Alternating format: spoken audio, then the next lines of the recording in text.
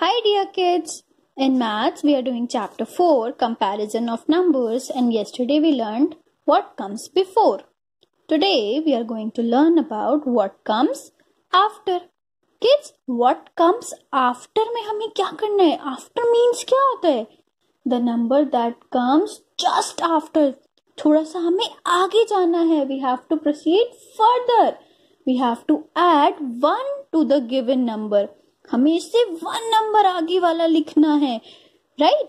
After that means we are moving forward. हमें success किस बारे में सोचना है, इसीलिए पता है व्हाट कम्स आफ्टर. ये जो नंबर होता है इसे हम क्या कहते हैं? Successor. Because when we work hard we move forward, हमें सक्सेस मिलती है.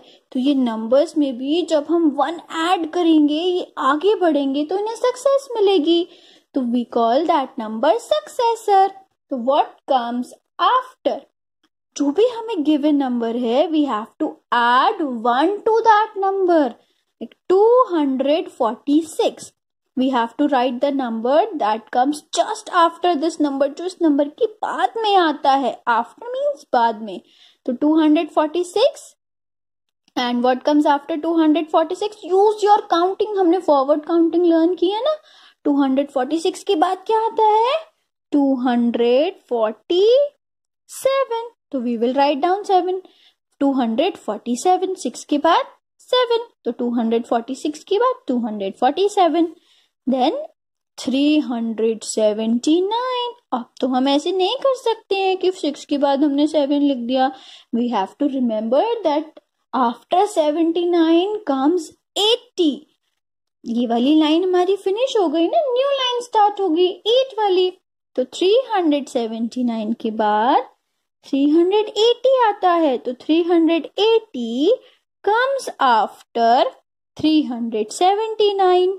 247 comes after 246. Now what comes after 93?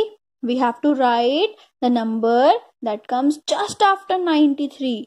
93 की just after 1 plus करके हमें number लिखना है. We have to write the successor of 93 and that is 94. We have to add 1 to this. हमें एक number आगे jump करना है in front of this. 93 के बाद 94. 94 comes after 93. This is what we have to do in what comes after. This work we have to do in our notebook. And then one question given on page number 25 of your maths book. What comes after? Again you have to do the same thing. But this work you will do yourself. Okay. From A to T. Part T. These are 2-digit numbers. इसमें बस 1s और 10s वाले digits हैं. 2 digits हैं बस इन सभी numbers में. And you have to write the number that comes after the given numbers.